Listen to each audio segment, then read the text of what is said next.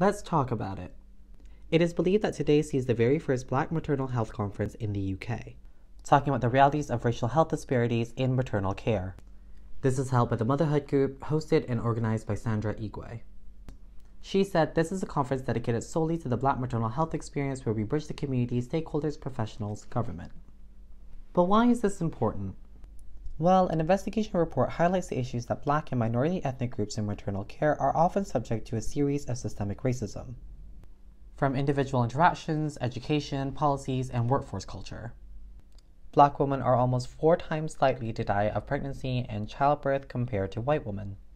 And the report finds that those in the marginalized community often feel unsafe, ignored, or disbelieved, not given the proper choice in their care, or not being provided with true informed consent.